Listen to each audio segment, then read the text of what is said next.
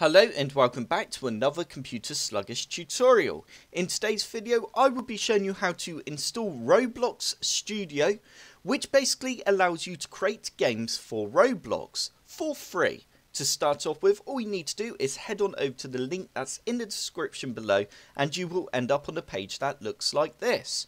Once you are on this page, you now need to press start creating and you need to go open link on Roblox.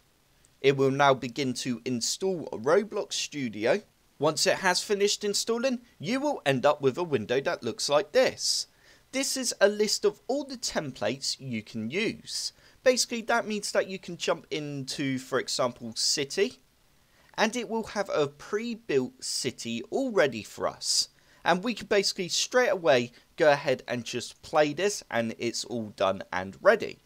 They are great to use just for an example, just to get to know how to use Roblox Studio better.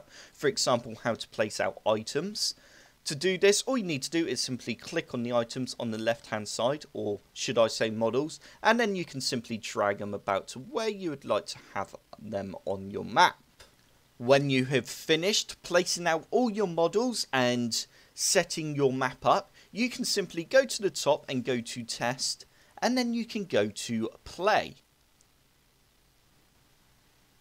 And as you can see, I am now in the city and just running around.